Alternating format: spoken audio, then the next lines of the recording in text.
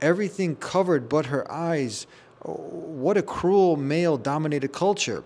I remember this to this day. I got down on my knees, and instead of praying to Jesus, which I'd done in the past, I prayed to God, and I just said, "Dear God, I've tried everything I could. I just want to worship you in the way that you want me to worship you, and I don't know what it is, but you need to bring it to me."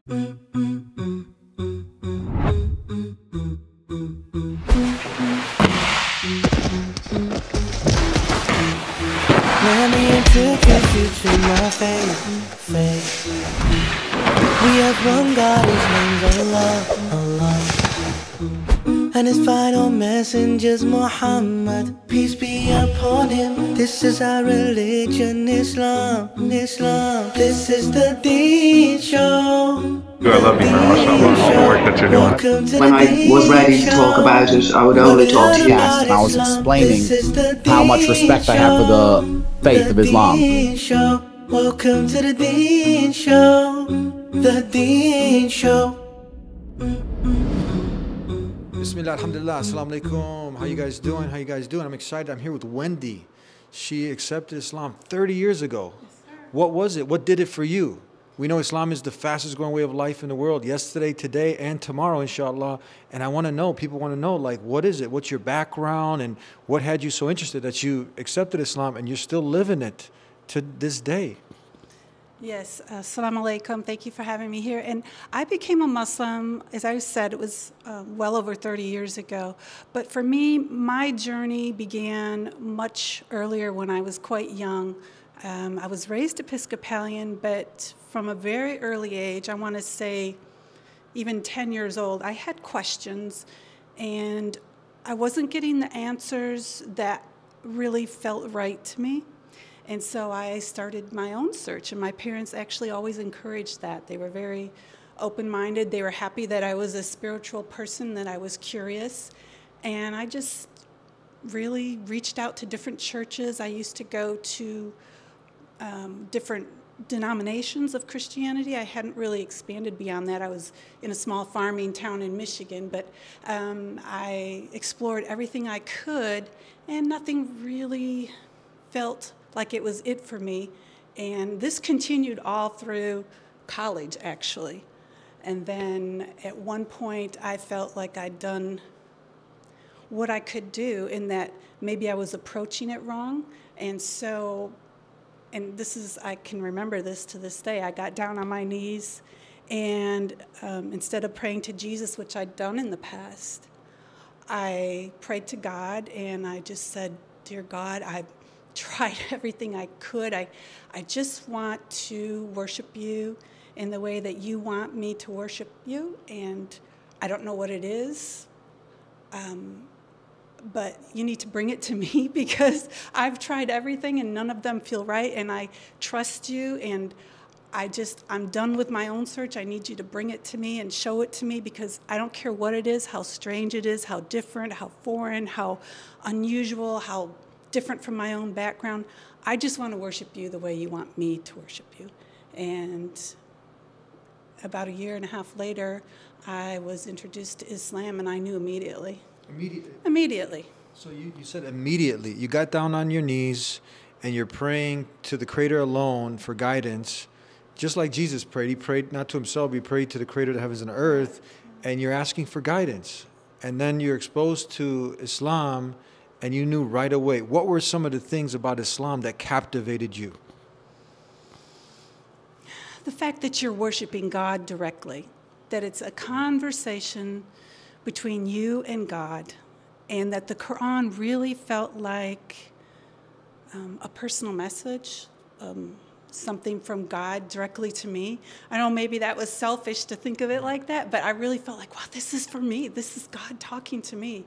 And that was just exciting, and it felt right, and it was right, and it has been right, and continues to be right, and I try to share that with other people. Tell us, when you're talking to some of your family or other Christians now, and they're just looking at you and they're like, how can you do that? You know, there's so many different things that Islam is advocating, they'll think, you know, Islam is about oppressing women. You know, they'll see you now, you know, in the hijab, and then they'll hear about, you know, so much violence in the Middle East. All these things, you know, there's a list of array of different things that come up. Much of it's mixed, you know, with falsehood, you know, a lot of distortion, lies, and whatnot. So how do you tackle those things when those tough questions are come at you? Let's start with one of them, like, you know, how can you become a Muslim when Islam oppresses women, for example? That's a great question, and I do get that. To this day, I get that. Still get that, huh? I still get that. You know, no one really says it exactly like that, but you can feel it coming at you. Like, why would you want to be a Muslim? You're a woman. Why? So we asked a tough question for you. Right? Yeah, you did. And I have various answers, but for myself, obviously I'm not oppressed. I don't feel oppressed. I don't believe Islam oppresses women, but you have to be specific in your answer, and that's part of dawah, as you know, is finding out what the best answer is for each person. What is the root of their question? What is it? Fear? Is it curiosity? Are they trying to mock you? Or, you know, I try to ask them questions back to find out the root of their question, and then answer it from there, because really there is no oppression. And for myself, you know, wearing hijab, it's not something I did immediately. It was after the birth of my son, who was my second child, that I started wearing hijab. But to many people's surprise, it wasn't something I discussed with my husband. It wasn't something he had asked me to do. I woke up one day after many days of praying about it, and I said, you know what, today's the day, and I'm going to wear hijab. So it had nothing to do with him forcing me to do it. It was something that was personal and private between me and Allah. Yeah. And do people get surprised when you tell them and when they find out that Mary, the mother of Jesus, wore hijab, right? And then you see nuns who are the best of Christianity, right? They end up wearing pretty much what hijab. I think one thing I've found, and you perhaps have as well, is that people have notions that are presented to them that they've heard over and over, and they just don't think outside the box. They haven't thought of it like that. And when you say that to them, they're like, oh, yeah, you're right. Women do wear, I do see pictures of Mary, you know, dressed like this, and you know, and so forth. You know, it's just something that they hadn't connected with Islam yet until you do that for them. But it's obvious once you do. And that's a good feeling, to see that light bulb kind of go off in their head. We'll go ahead and show them also. This is actually from a friend of mine. He's a Christian friend who sent me this. And inshallah, Patrick, he also, I think he's having an affinity towards Islam. But he sent me this. And what's your reaction? We're going to put this up so they can see it also. Sorry, I don't have my glasses. You're going to have to read it. Okay, so here it says there's a woman, and she's dressed like she's going to the beach. Okay. And she's saying that everything covered but her eyes. What a cruel male-dominated culture. And then it has the woman here on the other side, and she's covered up, and then she's thinking about the other woman, nothing covered but her eyes. What a cruel male-dominated culture. Well, that hits it right on the head, doesn't it? Yeah, when I go to the beach, which I do, and I'll be fully covered, and I've gotten over that, the stares, and no one's actually ever approached me and asked me. Certainly I get looks, but it's just like night and day. When you see women like that, you feel so bad for them. I do personally, because they've just been taught this. They've been taught that their body is what's the most important thing about them, and it's something to be proud of. Yes, you know, I'm proud of the body God gave me. I live in it. I try to take care of it, but I also honor it by respecting it. And part of respecting it is privacy, keeping it for myself and for my husband. And these women don't know that. And I feel like when I explain that to people who ask me, I've never had anyone on the beach ask me, but I've had this discussion with women before. I can see them thinking it over, because it really, it is something to think of your body as belonging just to you, but what are you going to do with that? What are you going to do with that information? And we kind of have a discussion from there, and it can go some interesting places. Yeah. Yeah. Well, I want to thank you. Thank you for sharing that with us here in just the home of Bill Clinton, huh? Has he connected here with the Muslim community? Has he had any exposure to Muslims and Islam? Do you know anything that's going on with him? Is he still, this is his home base, huh? It is, and that I really don't know. I know that he did come here frequently when he was president. In fact, I met him once when my children were little. We live out by a golf course, and of course he golfed a lot. And I took my kids, and I was in the full hijab, and I had my little kids put them on his lap, and he couldn't have been kinder or nicer, but it wasn't something. So you met Bill Clinton? Yeah. So you met Bill Clinton here. While you were Muslim, yeah, and yeah. and hijab and everything, yeah. and then you... Yeah, nobody said anything or had any. Yeah. In fact, it was my neighbors who knocked on my door, said, "You got to come, you got to come." He's out at the golf course. I have a real good relationship with my neighbors, and they wanted me to be a part of that. And it's not something we even thought about, but yeah, that's the only encounter I ever had. But. Thank you, sister. May God Almighty Allah continue to bless you in your journey. Jazakallah khair. Assalamu alaikum wa rahmatullah. If you build a house, a masjid, for the sake of Allah, in return, Allah will build a house for you in the Jannah. That is the promise of our Habib Muhammad sallallahu alayhi wasallam. Tell us now, so you've been a principal here for how long? 7 years. 7 years. So are you excited now for the future project, the expansion? Of course, yes. It's going to be a new building, a nice building, facility for the kids to play, to enjoy their time. Yes. Assalamu alaikum, brother, sister. How you doing? I'm here with Josh. How you doing, Josh? I'm doing all right. How about yourself? So we were walking out. I said, Assalamu alaikum, and you responded, wa alaikum assalam. Yes, sir. Sure. How'd you learn that? Well, I mean, it's a common term that I've heard growing up, just watching things like we mentioned before, Malcolm X, because he was somebody I kind of looked up to, especially with his mannerisms. Yeah. So, I mean, it's a greeting, and, so I know how to greet back. Yeah. Because we're in Little Rock, Arkansas, right. And we're actually this is a masjid here. So I thought our brother Josh is he's Muslim, but he's not. And I was like, what are you waiting for? And then we talked a little bit. We started talking about Malcolm X, Muhammad Ali, their roots actually being Islam. Right, they yeah. are. So what else do you know about Islam besides Assalamu alaikum? So. And besides the hype sometimes in the media. Oh yeah, so yeah. I don't even pay attention to the media too much, anyways. With things, that's with anything.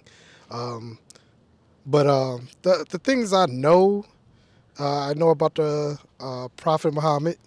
A lot of the other things I know usually come from the tenets of maybe like the Nation of Islam. Yeah, a lot of people sometimes confuse that. Right, yeah. Right. And I understand the difference with that. It'll be just like trying to think of a good example, but without being offensive with anything. No. Go ahead. Give it raw. Give it raw. Yeah. I'd say it'd be just like if you look at Christianity, right? You have some groups out there that seem to be a little more, extreme in their thoughts than most would. Yeah. And Malcolm X saw this, and when he went to Hajj, actually, right.